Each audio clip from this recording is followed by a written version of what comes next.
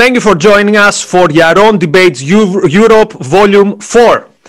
And today the discussion is about the welfare state. So the welfare state is a sacred cow in Europe, not only in Europe, definitely in the UK, when we are told that the NHS is the envy of the world and that without the welfare state, poor people would perish, and basically not supporting welfare state means not caring about your neighbor. And the question is this narrative the truth?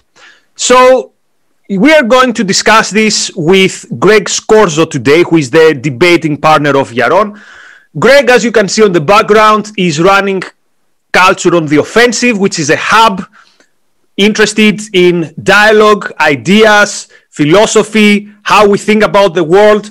I've met Greg, I think it was on a dinner line in a battle of ideas. I didn't know him, and after some minutes of discussion, I became a fan of the fact that he's an unorthodox thinker, but not so for the sake of it. He's not a contrarian, but he's someone with whom you might disagree, but he has interesting things to say. So he's going to take the side, let's say, of the welfare state, or he's going to see some merits in the welfare state, but we're going to see how this goes. And on the other corner, of course, we have Yaron Brook. Yaron is the chairman of the board of the Ayn Rand Institute, and he's an author and the host of the Yaron Brook Show. He has written Free Market Revolution, he has written Equal is Unfair, and probably, if you're around, you know him. So, a big thank you again to the Ayn Rand Institute for supporting these events, for sponsoring and helping us morally and materially.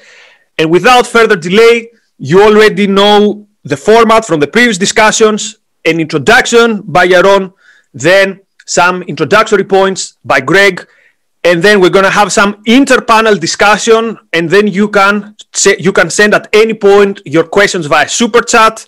Raz is going to collect the super chats, and then the super chats through me are going to pass to the speakers. So thank you very much, both of you, for being with us. Many thanks to our audience. Let's get started. Yaron, your thoughts on the welfare state? Thanks, Nikos, and thanks, Greg, for agreeing to do this. So obviously, I am an opponent of the welfare state. I'm an opponent for the welfare state for basically two reasons.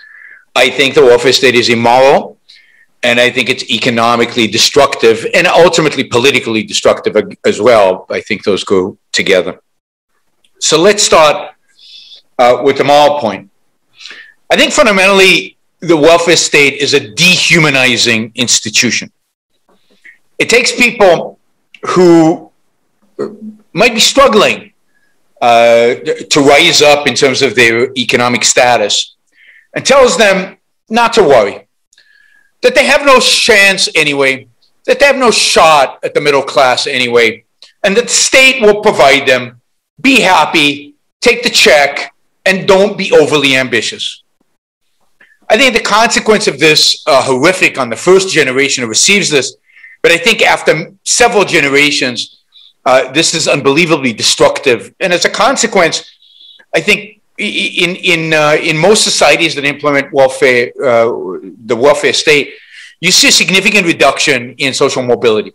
You see people now rising up. You see a decline in ambition and decline in striving towards making their lives the best lives that they can be. They are given a signal, a pretty clear signal, that they, in a sense, cannot take care of themselves.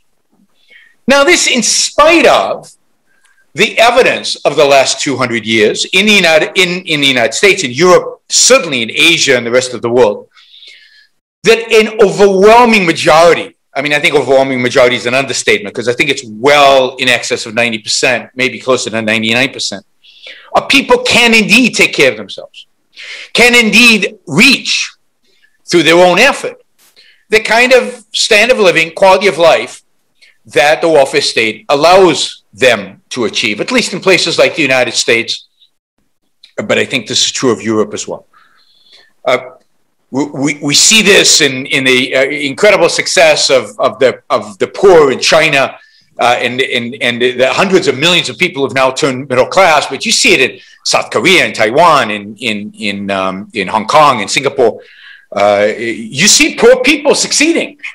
You see poor people being ambitious. You see poor people actually attaining middle classhood. And I fear that the welfare state suppresses that within them. And I think this is a moral travesty, a moral, a way in which the state conditions poor people to poverty and institutionalizes them in some sense into poverty.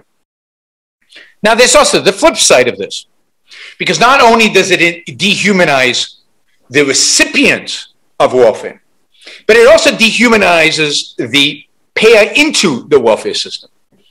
That is, the productive, those who have to pay the taxes to pay for the welfare. They are now viewed as, in a sense, sacrificial cows.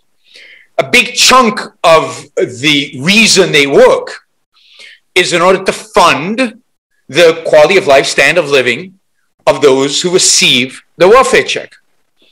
Their purpose in life, or at least the section in the purpose of life, is to serve others. Again, the state institutionalizing a morality of altruism and a morality of sacrifice into kind of the social system, into the social economic system, whereby some people pay, other people receive. And this is not only, what's interesting here, is this is not only based on economic status. One of the phenomena of the welfare state is that it is ever growing, and that a majority of its growth is not in support of the poor, but the majority of its growth is in support of the middle class. That is, if you look at most welfare programs and their expansion happens when the beneficiaries of state largesse, call it, are middle class people. And in this case, the transformation or the redistribution of wealth is not from rich to poor. In this case, the redistribution of wealth is from young to old. And there is a massive redistribution of wealth from young to old happening in Western countries. Again, I'm familiar with the circumstances in the United States more so than the circumstances in Europe. But it has to be the same in Europe, particularly given the aging population, particularly the low birth rates. It has to be the case that the burden on young people is ever increasing. They're ever more going to place themselves in debt in order to pay for the social benefits to those people who want to retire at 65. 65, an age of retirement set when life expectancy was under 60. And today, when life expectancy is well over 80, they get 20 years of retirement, often at the expense of young people. I mean, there are many, many ways in which this inhibits the lives of young people, cripples, again, their ability to invest in themselves, to take risks, to save, to make sure that they are not dependent on the welfare state for their retirement, ultimately. So it is devastating and crippling to the young. So morally, I think this is offensive to the young, this is offensive to the poor, and this is offensive to those who are successful, who get taxed in order to pay for much of this. It is also, if we're doing this young-old, it is, I think, in some deep sense debilitating for the old as well, for people who are going to be old. People are trained not to save. People are trained not to take care of themselves regarding retirement. People are trained to assume that the state will take care of them, and therefore not to think, not to plan, not to invest, not to do the kind of things that normally we would do if we faced uncertainty in the future. And therefore, again, it limits human potential, human possibilities, human abilities. So that's, I think, my main problem with the welfare state. It's the fact that it uses coercion, and it through coercion cripples everybody it touches. It hurts everybody who touches. I'll just mention quickly that I think it's devastating economically. I think it is a waste of resources. It takes money away from investment and turns it into consumption. It reduces the number of jobs in the economy overall. So it actually reduces the opportunities of poor people to actually engage in work so that they can exit poverty, because it reduces investment, because it's taxing the rich. What is characteristic of taxing the rich? It's taxing investment and saving, which go into productive activity to create jobs. The same with taxing the young who would save. It reduces saving rates, which is again unhealthy for economic progress, for economic growth, and for job creation, which hurts more than anybody. It hurts the poor, or the ambitious poor, the poor who would like not to be poor anymore. So I think economically it is destructive, it hampers the economy, and from a moral perspective, it is unjust. Thank you very much, Yaron. Greg, you have 10 minutes. Okay. First off, I wanted to say I'm not going to do the typical thing of saying that the welfare state reduces poverty and capitalism is evil because it makes people poor or any of that. I think capitalism is fantastic. I think it's the greatest system of distribution that human beings have created when it comes to generating goods, distributing them efficiently without surpluses and shortages and so on and so forth. So I want capitalism to be the system that wins in the culture wars, politically, economically, and so on and so forth. The problem I have with capitalism is that although it is the best system relative to the alternatives, it has a huge moral problem, and that it is a moral paradox. And the thing I like about the welfare state is the welfare state has the capacity to stop it being a moral paradox and turn it into an unconditional moral good, which is what I want it to be, because I want capitalism to win. So what do I mean by moral paradox? Well, I mean, it does something really fantastic and amazing, which I just stated, which Yaron talked about a bit, which is the distribution element. And also there's high levels of freedom, high levels of creativity, high levels of dynamism. There tends to be good human rights laws in capitalist societies and so on and so forth. That's the good bit. The bad bit is capitalism can generate its wealth by having two kinds of traders. So there's one kind of capitalist trader who is the self-interested trader who trades to optimize their well-being and makes those kinds of decisions economically when deciding what kind of a job to get. And then you have the self-abasing trader who basically trades to avoid huge threats like loss of a house, loss of food, loss of healthcare, loss of running water, whatever it might be. And both of those groups of people are creating the wealth that capitalism thrives off of. And the problem I have is I don't see any moral justification for the self-abasing trader, for the trader who has no support and has to go about getting jobs and finding work in a way which is at odds with their well-being. So the difference between like a self-interested trader and a self-abasing trader would be the self-abasing trader would have to ask questions like, you know, who do I have to blow next so that I can get some drugs and stay on someone's couch for a few weeks?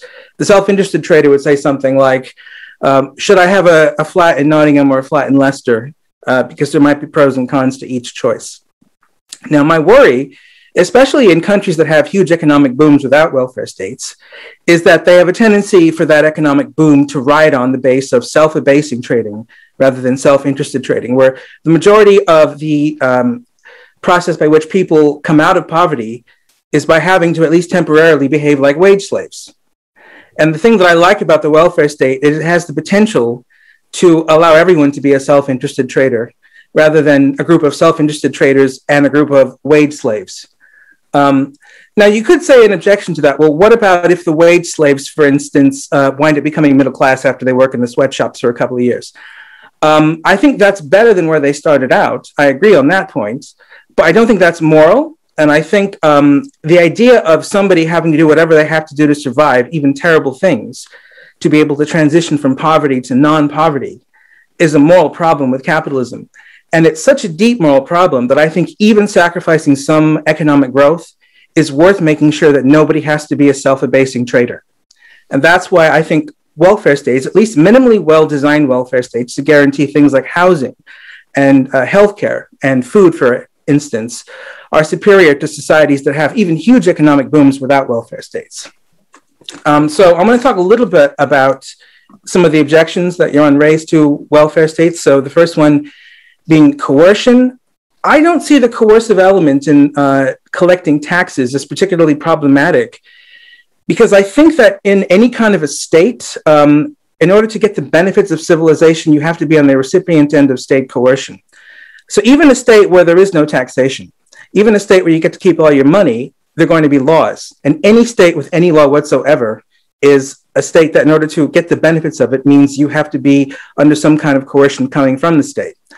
So for me, the coercion element isn't a problem of whether there should or shouldn't be coercion, morally speaking.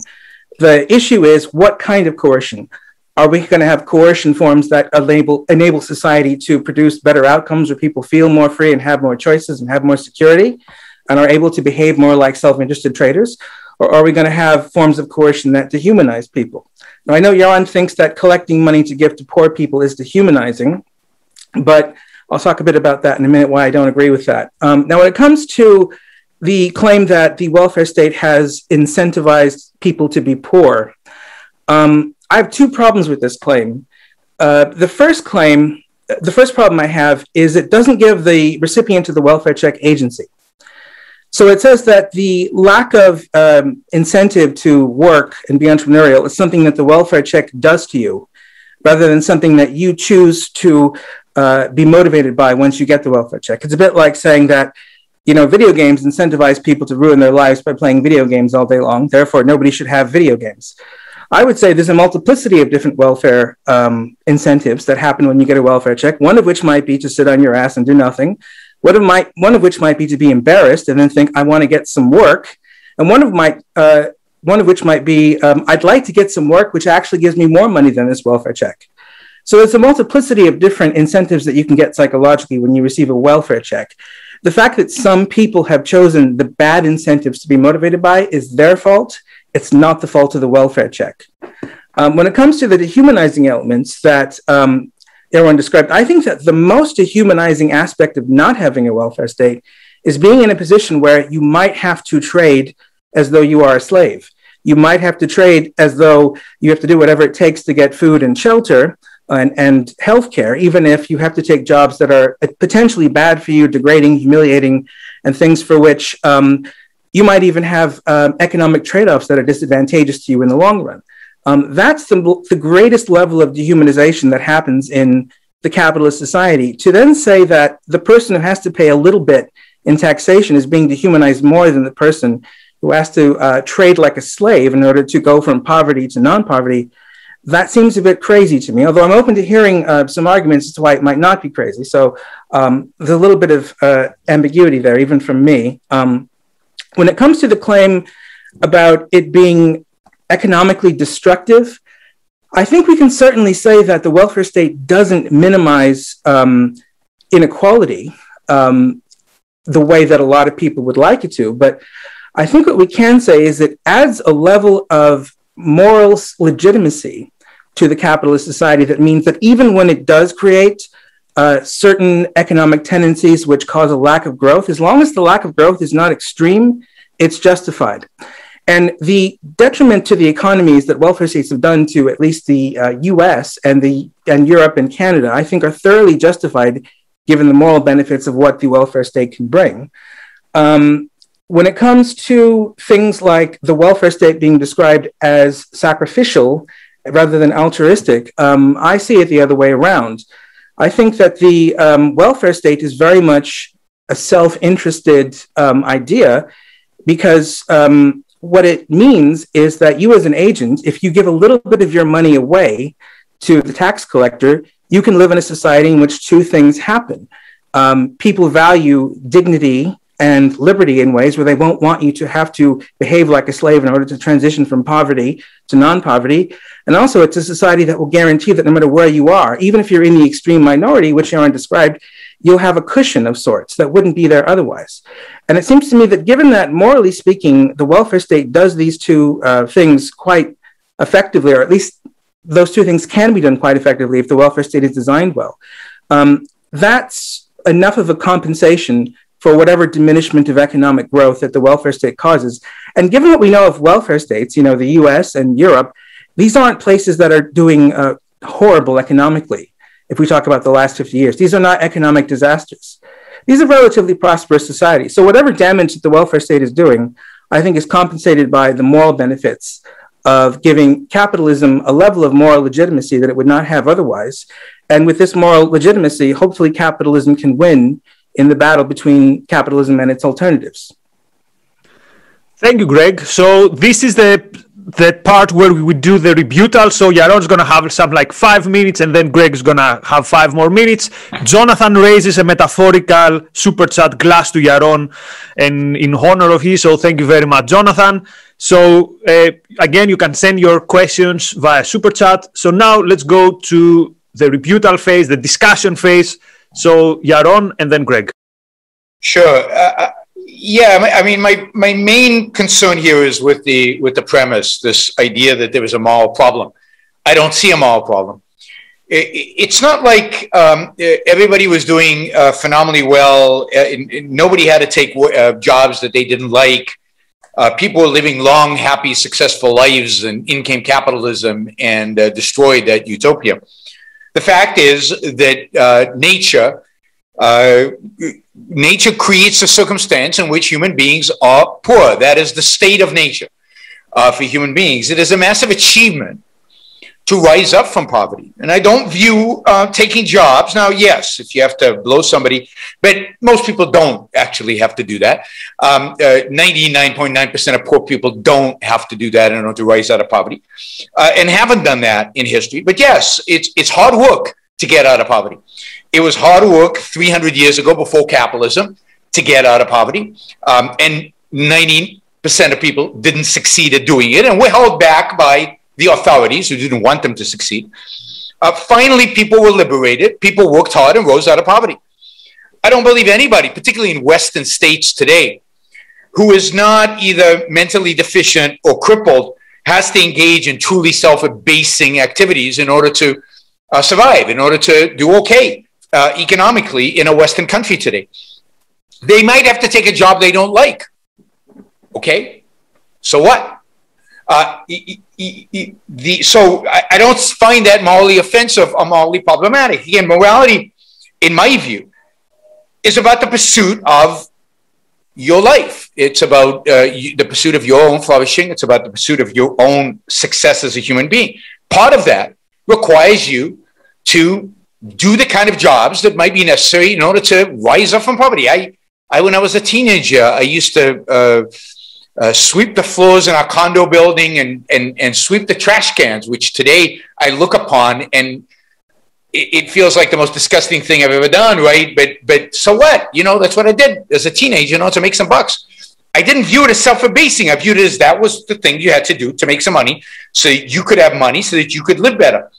So the whole framing of it in terms of wage slaves, I don't think there is such a thing. I think that it's demeaning to slavery. I mean, it's unfortunate because it puts down the true horror of slavery. Slavery is truly horrible. And to compare it to people who have a job, even in a sweatshop, is just unjust to the slaves, right?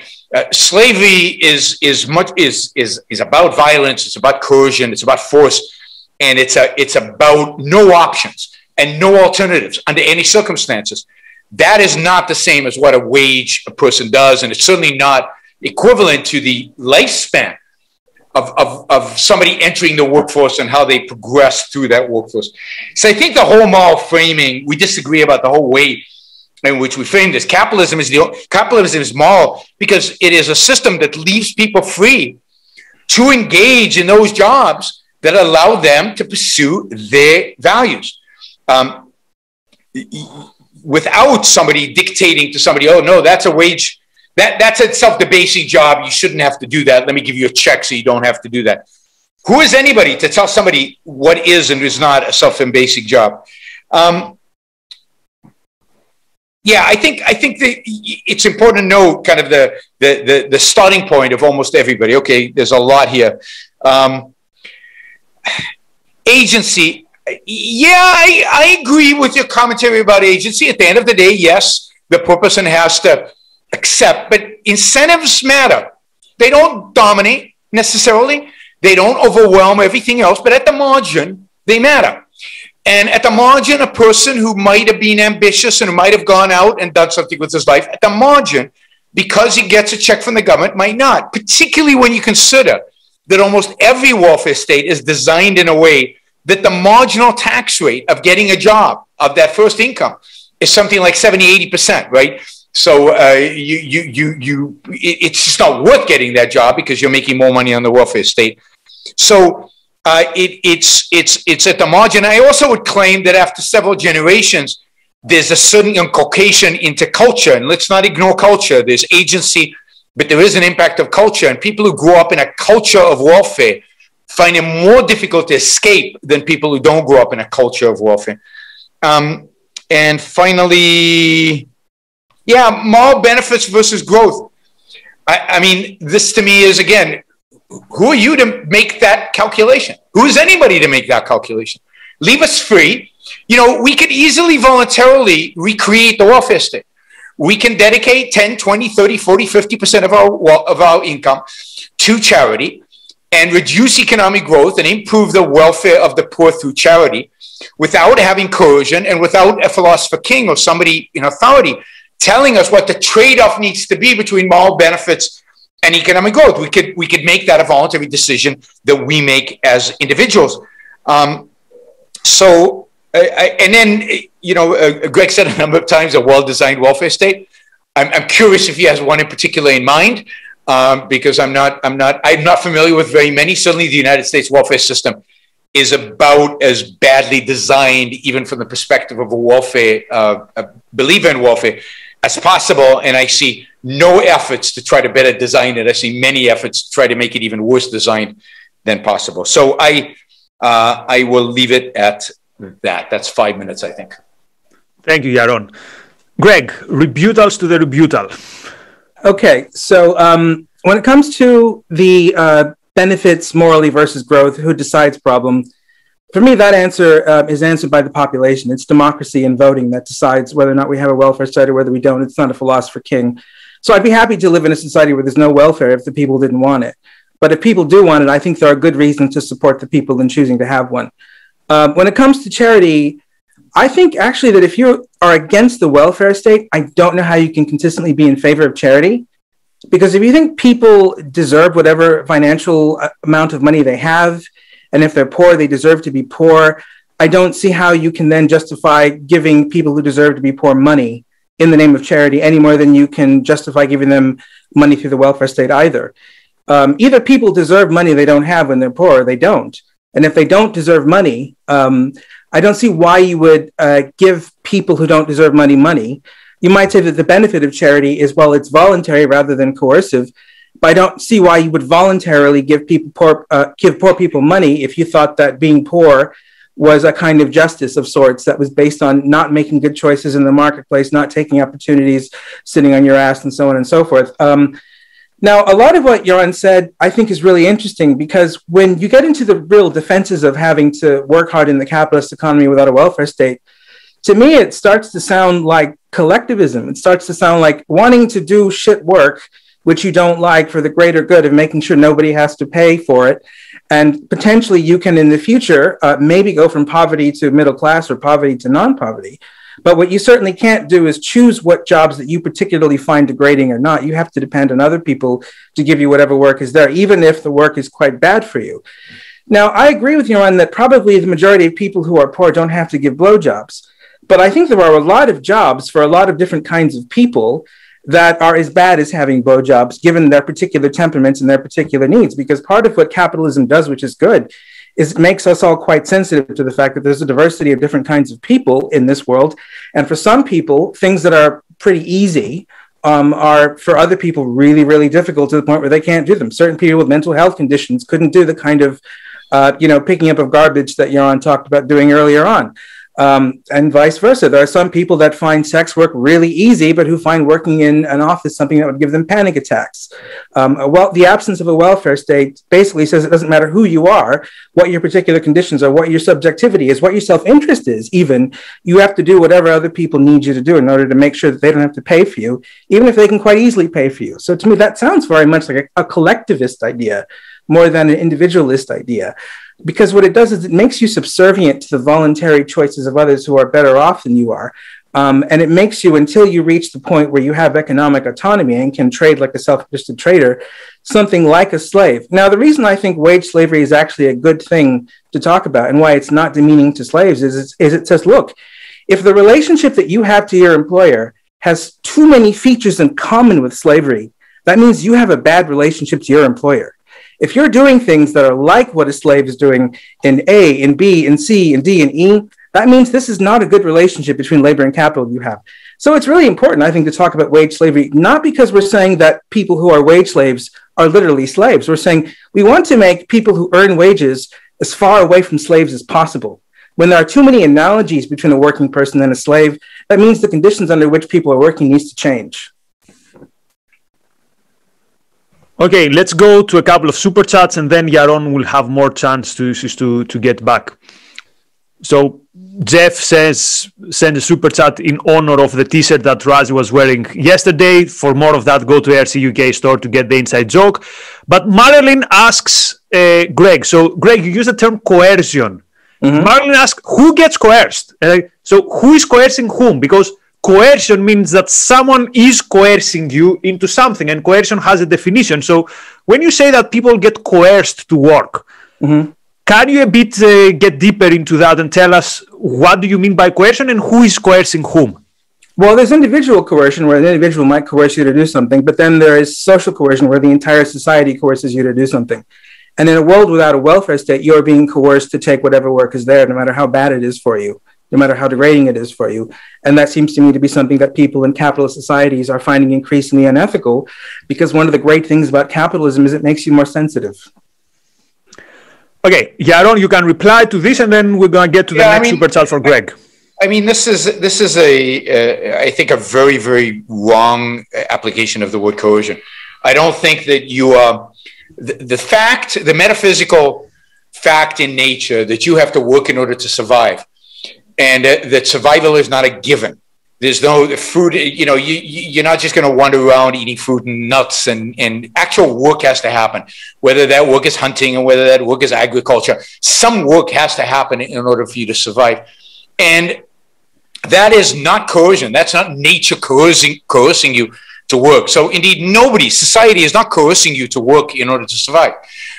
Nature is in a sense, right? Reality is. The metaphysical fact of reality is the need to change the world around you to feed you, because we're not granted with the genes to just know exactly what to do in order to feed ourselves, in order to survive. We as conceptual beings actually have to work to survive. That's the nature of man and the nature of the environment or the world in which we live. It's a given. If you're religious, it's the consequence of being thrown out of the Garden of Eden. And what's amazing to me is the extent to which the Garden of Eden myth is stuck in people's minds, right? We live in some kind of ideal where we just lay around and stuff comes to us, right? No effort needs to be engaged in order to achieve survival. That's bizarre. That is one of the great sins of religion, that it is given us that mythology. No, in order to survive, we need to work, just like any other animal needs to work. And therefore, it's not coercion. That is the fact of reality. Now, we do engage in coercion when we take from Greg to give to Nikos, because Nikos, for whatever reason, doesn't want to work, can't work, is incapable of work. That indeed is coercion. If Nikos dies because he cannot work, he was not coerced into death. He dies. That's nature. That's the way it is. If you don't work, you die. Now, somebody could help Nikos, or somebody can take stuff from Greg and give to Nikos. Those are two options in which we provide to Nikos. But the one is coercion and the one is voluntary, and that's the difference between coercion and charity. We can talk about the justice of charity. Laws that are protective in nature, laws that protect individual rights, laws that help define and protect property rights, are not coercive laws. They're coercive towards those who initiate force. But if you initiate force, you are the one who started the force, and therefore coercion doesn't apply to you, right? If I punch you, we don't say Greg defending himself is using coercion. You say Yaron used coercion and Greg defended himself, right? Those are two different activities. The coercion is the initiation. So I think this is important. And again, it goes to the nature of slavery. There is nothing in common. I mean nothing in common between wages and slavery. Slavery is the initiation of force by one human being over another. and they're placing him under severe constraints. There might be circumstances in certain countries where people are forced into labor, and then you could argue it's slavery. But the metaphysical fact that you have to work in order to survive does not make a job anything like slavery. Even a job you don't like. Even a job you don't like that you have to do for many years. There are lots of things we do in life that we don't like, but we don't attribute them to coercion against us. Okay, gentlemen, as a result of the discussion being interested, we have too many super chats, so I have to start asking you to maybe cut a little bit the length of the answers. We're going to have to charge ARC UK more money in the future, given how profitable they're becoming with all these super chats. Well, so super chat from Super KPL. So to Greg. Greg, you talked about self-abasing people. And the question is, aren't there self-abasing people in the welfare state? I don't see how the welfare state mitigates that problem. The self-abasing people that exist in the welfare state are being self-abasing of their own volition. The self-abasing people in the market are being self-abasing because they don't want to lose their house. They don't want to fail to be able to eat. They don't want to die because they can't pay for medical bills. That's the difference. I agree with Yaron very quickly about how you have to work in nature to survive. And that is quite a brutal fact of nature. But I think a society is supposed to be distinct from a state of nature, and that it's supposed to make the ways that you survive less brutal. And if the ways that you survive are less brutal depend on people having to pay a little bit of money that is quite easy for them to pay, I'm all for that, because the other relationship that you have to society where everybody gets to keep their money because everyone's afraid of coercion is one where you're subservient to the market, even if you're rising on the economic ladder, which I'm against, because I don't think anybody should be subservient to anyone. And I think people often assume that, again, coercion is the sort of thing that is really, really terrible that nobody should ever do. But again, if you never do coercion, you can't live under any state at all, because any state law, even a non-economic law, even in a case of a state law where you're not having anything taken away from you financially, that's still a form of coercion. So the issue isn't whether we should or shouldn't have coercion. It's what kinds of coercions are optimal for achieving human flourishing, including a sense of human freedom, versus what coercions from the state diminish those things significantly. But coercion itself is a fact of life, just like survival is, but we can have good coercion and good survival rather than no coercion and really brutal survival in a capitalist society, which is supposed to be better than that. So can I want to challenge this idea that survival in capitalism is brutal, even for those who have tough jobs. I don't think that's the case. I think part of the challenge is that we've lived under a welfare state for so long, we don't know what the potential of capitalism, and this relates to this trade-off between growth and moral benefits. If we look at the evolution of jobs from the early 19th century to the mid 20th century, a period where the United States at least didn't have a welfare state, and you see the changes in the kind of jobs that people are engaged in, you see a massive increase in the variety of jobs. So people can choose. So it's not true that low-income jobs in a capitalist society all have to go to sweatshops, right? It's amazing the wide variety and of jobs that people have. People can choose between to work in a nail salon, to collect garbage, to work in a factory, or to go and work at a startup and rise from the bottom, or to take night classes and become programmers and be successful, and a million other options. This idea that capitalism is a monolithic of one type of job for everybody, and therefore everybody's stuck in this one type of job, is, I think, a complete falsehood. Capitalism produces exactly the opposite. It produces a plethora of a wide variety of jobs that people actually can self-select and choose what to take. Now, we live in societies in which, because I think of state control and because of the welfare state, and again, Greg articulates the puny amount of money we have to pay for welfare. I used to live in California, where I used to pay over 50% of my income to the state, most of which ultimately went to welfare programs. I mean, overwhelming majority of that went to welfare programs. Certainly that's true in the United States. I think it's even more true in the UK and other places. So no, it's a significant amount of money that goes to welfare programs.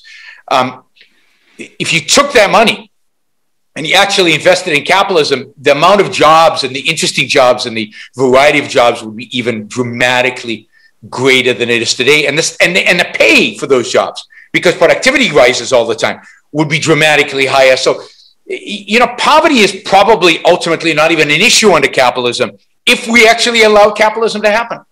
But we don't. At the height of the crisis in Greece, my father was paying close to 75% in taxes. Okay, next question is on charity, which is good because I think it's a part where more could be said. So, Marilyn says, didn't we have a pretty good private charity system in this country, in the States, 100 plus years ago? Incidentally, I scrubbed floors and cleaned toilets when I was young. Same here, Marilyn, and first time I could say I really made good money in my life was when I was sweeping roads in the morning. Surprisingly well-paying job, and I had my podcast on, so it was actually also an easy job. Anyway. That's because the Greek government taxes everybody at 75%. So they can pay street sweepers, So.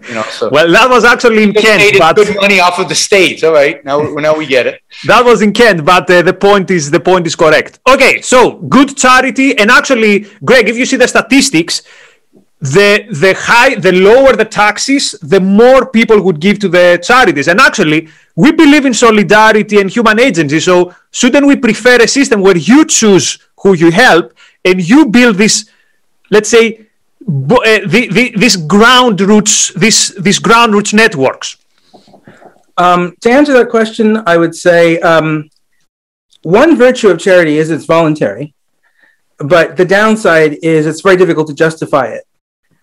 Because if you believe that people should have the amounts of money they have because those are products of desert based on what they've done in the market, based on trying to get voluntary exchanges of money, to give someone charity is like coming up with a de facto welfare state. It's voluntary, but it's still a kind of welfare state.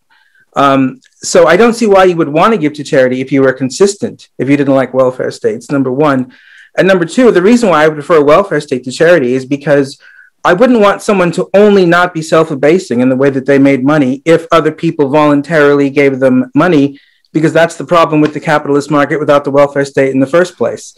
It's contingent, it's precarious. It depends on whether or not you can find someone who will pay you to do what they want you to do. And then that means to some extent you're under their control. So if you want a society where everybody can trade in the market as a self-interested trader with maximal freedom for themselves to decide which jobs they want, which ones they don't, you have to have a welfare state that allows for people to have enough of a financial cushion to not have to be beholden to others in such a brutal way. And in response to what Yaron said about the diversity of jobs in the capitalist market in the last 150 years, I don't disagree with any of that empirically. But morally, what I would say is, even if capitalism comes up with more and more jobs for more and more people, there's still going to be a minority of people for whom either the jobs that they need aren't available to them, or it's not good for them to do the jobs that are. And those are the people that need cushions. And if you have a society with the minimal amount of people like that possible, great. But I don't want to live in a society that, as long as it has a lot of economic growth, essentially tells those people, in order to survive, you have to be subservient to others and do things that you find horrible. Because that, to me, doesn't sound like a free society. That sounds like a collectivist society where there's lots of subservient power relations. That's unnecessary, given that there's so much wealth in that society anyway. Yaron. So it strikes me the exact opposite, right? As you were saying this, I was thinking, wow, that is quite a collectivist, an ethical collectivistic perspective, right? Because the standard here is not individual liberty, individual freedom. The perspective here is not the individual's ability. It's somebody doing, because any society, even in the welfare state, we know this. There's certain people who, for whatever reason, are unhappy. There's some people in the welfare state who take self-abasing jobs. There's some people in the welfare state who are not going to achieve. And it's okay because there's some people to sacrifice other people for their sake. Now, I consider it a sacrifice. I consider taking 50% of my income an act of sacrifice against me. I consider that a limitation on my ability to pursue my happiness, on my ability to pursue. So we're taking one group, a minority. I think we all agree it's a minority who can't take care of themselves, who might find these self-abasing jobs as a necessity. And we're structuring the whole society.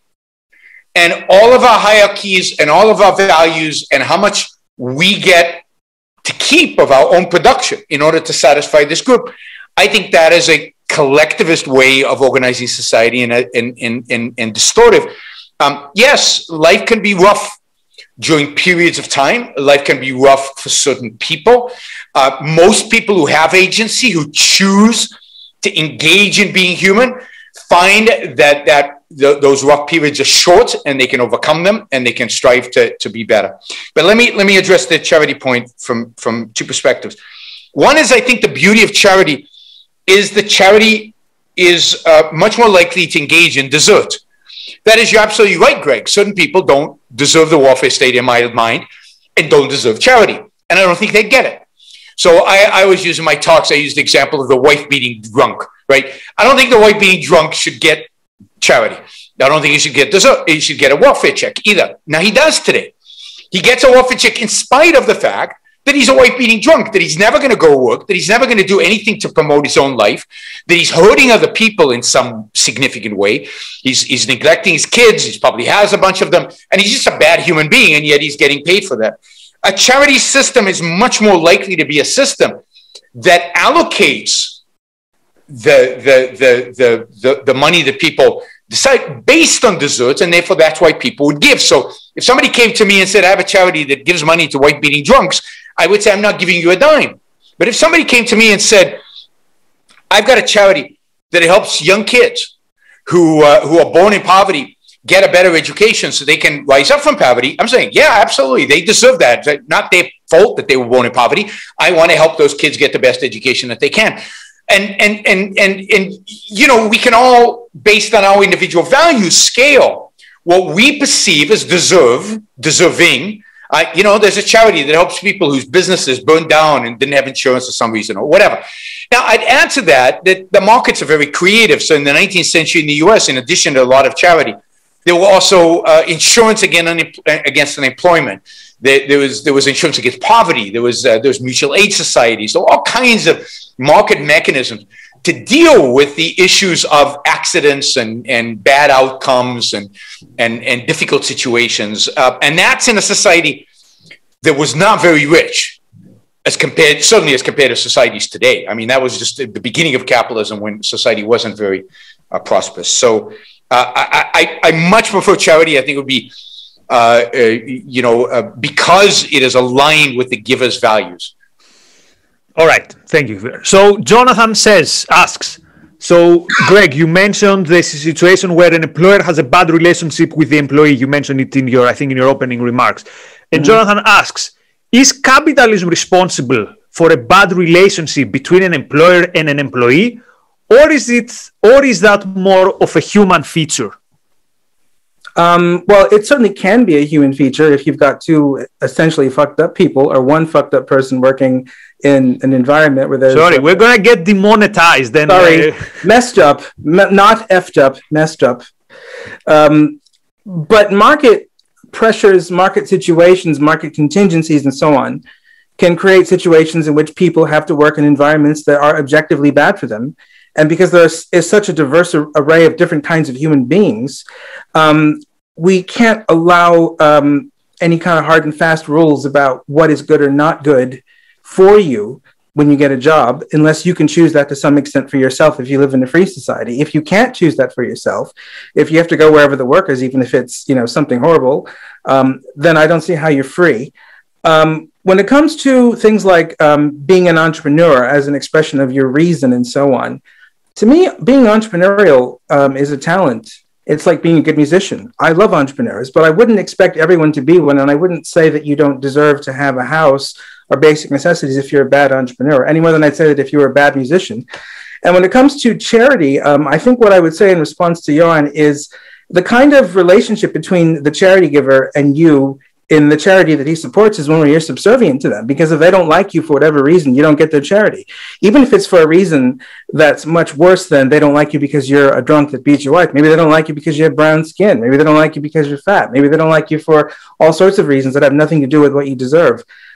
So again, in situations where you're having to do things for other people that you don't choose and that don't express what you think are best for yourself, given your innate preferences of what's good for you, what's valuable for you, I don't see how you have a lot of autonomy. even if you live in a capitalist society with a lot of growth and a lot of formal freedoms in it.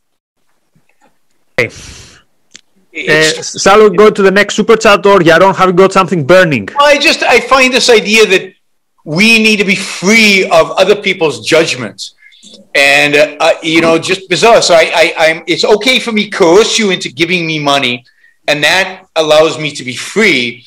But if I have to ask you for money, that is somehow I'm now dependent on you in a way that my coercing you eliminates that dependency. I mean, one of the messages of Atlas Shrugged is maybe you're dependent on me even if you're coercing me, because if I stop working, you can't take my money anymore. And if the welfare state collapses because people won't pay into it, then you're dependent on it as well. But it's in all situations in life. So many situations in life. You have a book coming out on love, but even in love relationship, there is a certain dependence on the other person reciprocating. And if they don't, they don't. And you're screwed, right? And that's life. And to somehow say, no, I need to create a situation where I'm not dependent on other people's, that's not freedom. Sometimes freedom involves rejection. Sometimes freedom involves, I have to do things I don't want to do, I don't like doing, because I haven't satisfied whatever cause is necessary in order to, or activity is necessary in order to lead to a particular cause. So I don't understand why in economics it's somehow, oh no, you have to have some kind of flaw that's okay, and it's okay to use coercion because his feelings might get hurt, or he might feel like he's dependent on him. Yeah, he's absolutely dependent on him, and I want him to know that he's dependent on him, because I want him to get out of that dependency. I want him to take it seriously, and I think this is what charities would do, that he needs to get up on his own 2 feet and do something worthwhile with his life. And I think that's what private charity succeeds much better at. Okay, so from now on, I'll have to do the super chat 3 at a time, and you pick what you answer. Greg, battle of idea style. So, George says battle of idea style, just so you know. Sorry? I hate this battle of idea style, just so you know. Well, hopefully in October you're gonna see it again. No, I've accepted the fact that sometimes I have to do things I hate. Okay, that's good. So the taxpayer forced to pay for welfare state, says George, is way closer to being a slave than an employee entering into a mutually voluntary transaction. That's a statement, not a question, so I'll include it with the other question. The analytic synthetic dichotomy says, should people who aren't forced to pay direct taxes in our current system have the right to vote? So should people who aren't forced to pay taxes have the right to vote? And the third question, is not being allowed to coerce, i.e. is not being allowed to commit a crime, basically, coercion. So basically this, I assume this goes to the point of Greg on how he defined coercion. So gentlemen, you pick whatever you want from this and you run, and then we have another set of some super chats. Do you want to go or do you want me to go? Yeah, I'm happy to go. So let me just say, this also relates to something Greg said. I mean, in this context, I'm not a fan of democracy in terms of absolute majority rule. It goes to the point Greg earlier said, people choose to do this, so therefore, it's okay. I don't think the collective, in that sense, has a right to rule over the minority. The limits have to be the limits that I think are specified or attempted to be specified in the American Constitution. That is, the limits of individual rights. The majority does not have a right to coerce the individual. And I don't agree that all laws are coercive. Laws are there to protect us from coercion by other people. So the fact that people want it, I don't think, and this relates to this voting. Look, I think the issue of who should be allowed, who should vote or not vote is a complex issue. When we get to live in a free society where that becomes an issue, where you have voluntary taxes, should people who don't pay the voluntary taxes, should they be allowed to vote or not?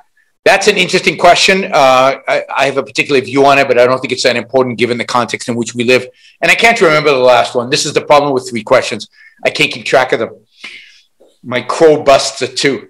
The third one was for Greg because it had to do with the definition of coercion. Yeah. And basically it said that, anyway, I'll let Greg deal with it.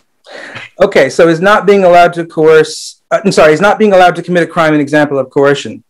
For me, yes, definitely. Any law is an example of coercion because what a law does is it says whatever you would like to do that this law prohibits you from doing, you can't do. So whatever freedom you had to walk into my house, I've taken away from you by having this house legally be my house. If you want to walk into my house with impunity and do whatever you want. So any law whatsoever, any benefit of civilization that comes from laws is actually a byproduct of coercion. So like I said, for me, the problem isn't whether there is or isn't coercion. It's what kind of coercion. With regards to the question about democracy, I think that democracies are an essential condition of having any kind of law that functions in a way which is stable. I think all rights are fundamentally precarious. You have to argue for them no matter what. They can always get challenged. Even our most cherished rights need to be subjected to routine reviews. And that's why, even though I'm pro-choice, for instance, I don't agree with prohibiting people from raising questions about whether or not we should have a pro-life society, even though I'm not in favor of that. And when it comes to the idea about why should, in the name of freedom, everyone be forced to give you money that guarantees your freedom rather than have people contingently give you money, I think this is the point Yaron made. I think the answer is that if you want to have a essential freedom for somebody, it has to be universal. It can't be contingent on whether or not they like you or whether they think you're a wife beater.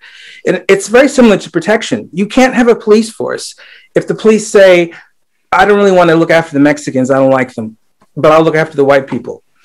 So freedom, if it's guaranteed, even if it's freedom from having to be a self-abasing trader, that has to be universal. It can't be contingent on people's whims any more than protection can be contingent on people's whims if you want to have protection in your society.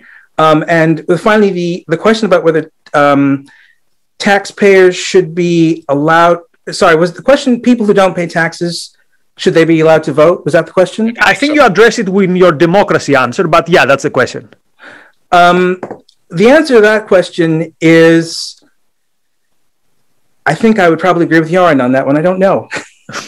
Okay. Right. So next and probably last round of super chats because we are almost at the. So Vegard says it should be clarified that a lot of people who live off the welfare state are content but not necessarily happy. Just look at Finland and Norway. Next question. What is the epistemological justification that an individual may ignore reality to survive, think, and produce, yet sustain himself by leeching off the productive minds of others? Do rich people have a basket of fish that produces infinite sustenance? Another question.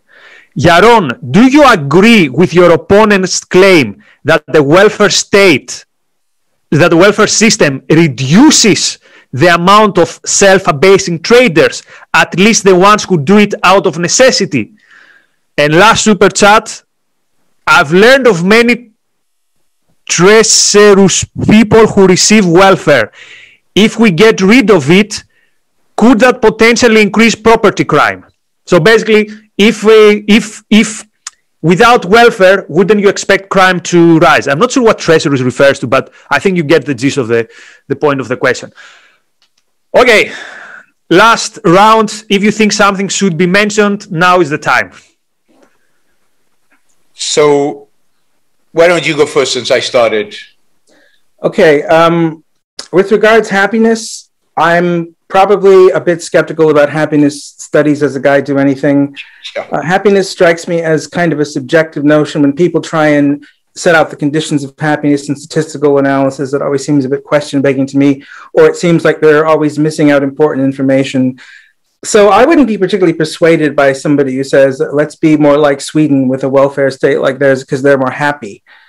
Because I find those kind of arguments a bit like sleights of hand to try and avoid the actual difficult questions about why ethically we should have a welfare state, which may be more like theirs, even though ironically their welfare state in some ways is more right-winged than the US one, but nobody talks about that.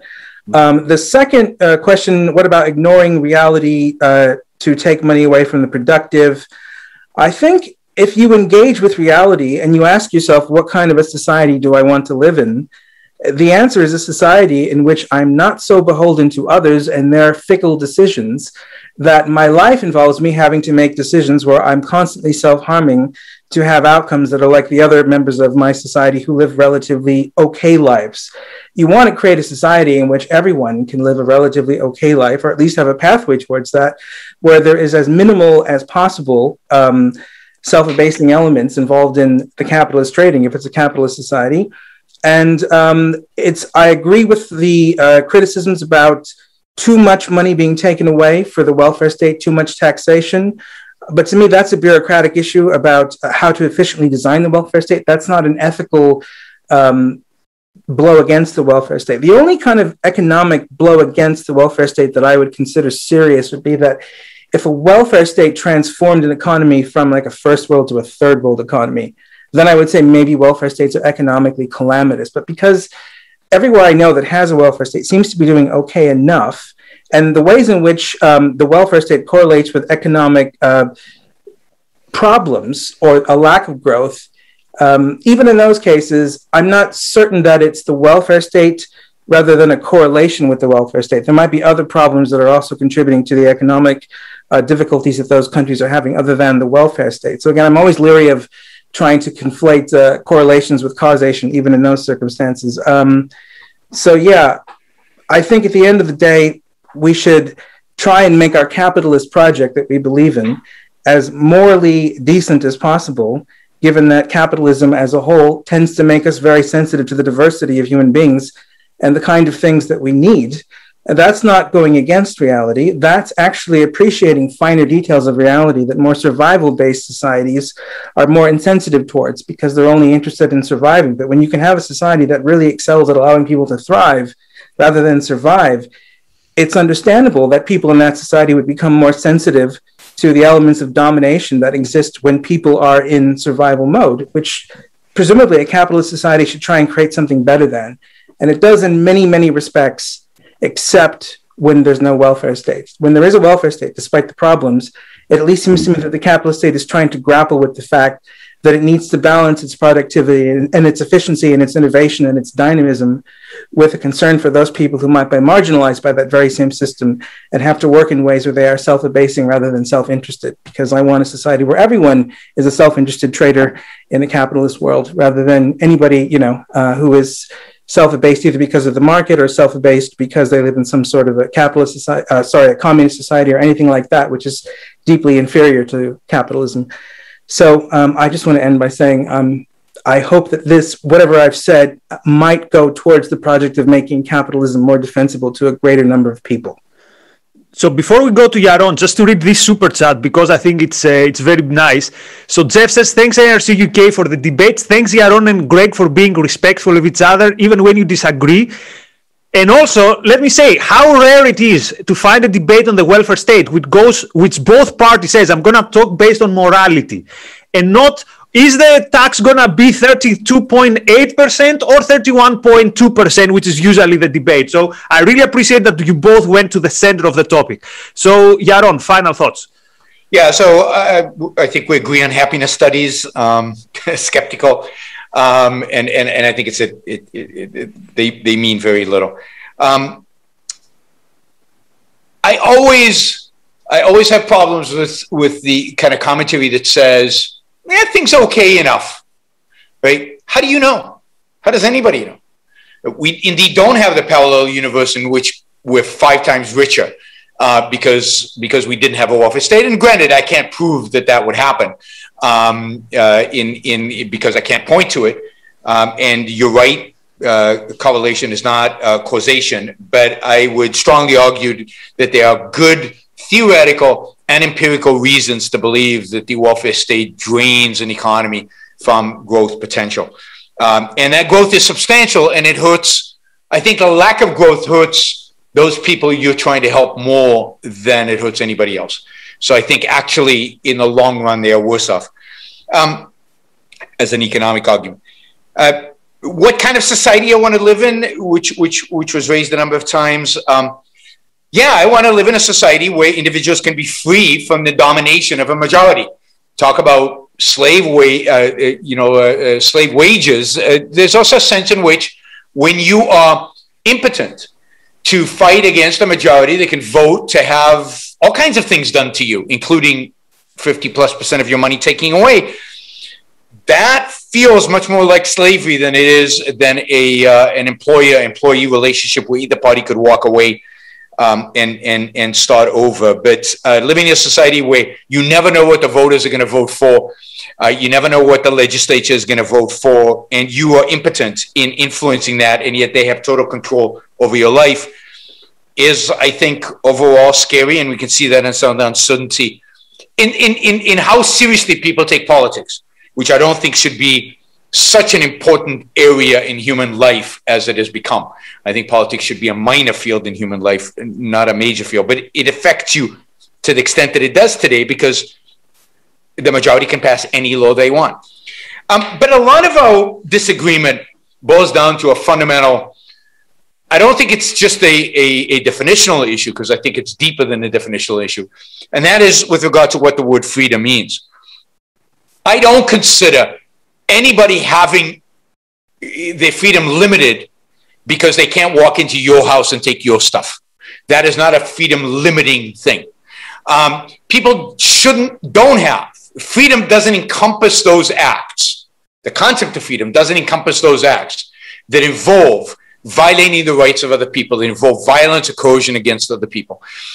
So it is only the defense of property rights and the defense of individual rights that makes freedom possible, because it creates the definition of the spaces and the kind of behavior that is a free behavior, what is good behavior and what is not, what is acceptable and what not. And that relates to what is coercion and what is not. Coercing somebody not to steal from me is not coercion. The sin is the initiation of force, not the self-defense. The sin is somebody trying to steal my stuff. The sin is somebody walking onto my property. That is a violation of freedom. It's not me defending myself, violating their freedom. And in that sense, I see a lot fewer conflicts between human beings. I don't think there's a conflict between, I don't see every interaction between human beings as engaging in conflicts. People have, boundaries and rights are clear. The criminal is in the wrong clearly. I'm not restricting his freedom in any kind of way by defending myself. And I think that goes to the heart of it. But it also is, it's funny, we both want to position ourselves as individualists, but I really do think Craig's position ultimately is a collectivist position. It is okay to cripple parts of society for the benefits of others. It's okay to use coercion against them if it benefits other people. But again, he has a very expansive and I think wrong definition of coercion and what freedom means that allows him to get away with that, where I think that should be something he questions. So thank you very much to both of you. So Yaron's going to be back next week, but let me say something about Greg's work. So you can go to cultureontheoffensive.com and you can see a preview of his book, which comes out on the 4th of July. It's called Post-Socratic Dialogues, Love, Post-Socratic Dialogues, Love. And also you'll find there some preview of his book in terms of videos on YouTube. So many thanks, Greg. Many thanks, Yaron. I hope people appreciate the discussion. Huge thank you to the super chatters for your support. Many thanks to the Ayn Rand Institute for the support. And we're going to be back next week, hopefully with another great discussion. I appreciate your time and I appreciate you being with us. See you soon. Bye, everyone.